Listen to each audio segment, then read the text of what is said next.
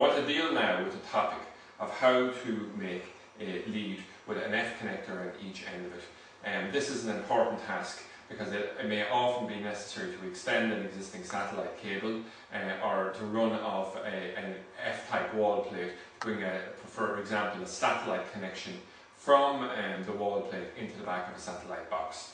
And to do this job we need just one tool, a set of snips, and in terms of equipment we're going to need two F-type connectors, which you can see here, and also a length or a roll of satellite cable which we can cut to the required length.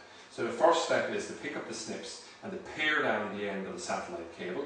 We do this by about 20 millimeters from the end of the cable to make a series of circular cuts, probably about 4 in total. And once we've done that right around the cable, we put in a series of about 2 or 3 cuts to get to the top of the cable. And now, just using our thumb, we can remove the outer black cable. We push the core cable that's made of copper braiding down around the black external section and wrap it in a clockwise direction. Now, our next obstacle that we must remove is the actual silver foil that's wrapped around the satellite cable. This will be a hindrance to us as we try to put on our cable, so using a set of snips we cut off this foil.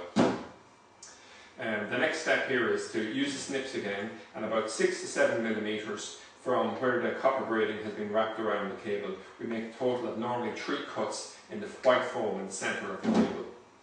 We twist it, the end piece, and it will simply break off instantly. And now we have a pared down cable that's ready for the insertion of an F-type connector. So the F connector comes along here. We twist it in a clockwise manner around the cable, and we need to insert it sufficiently onto the cable so the white foam is at the base of the F-type connector here. And at this point here we pick up our snips and cut off the excess centre copper cover, leaving it about, I suppose, 1 to 2 millimeters proud of the top of the F-type connector. So at this stage we've successfully put on the F connector here. Our next step is to cut the satellite cable to length.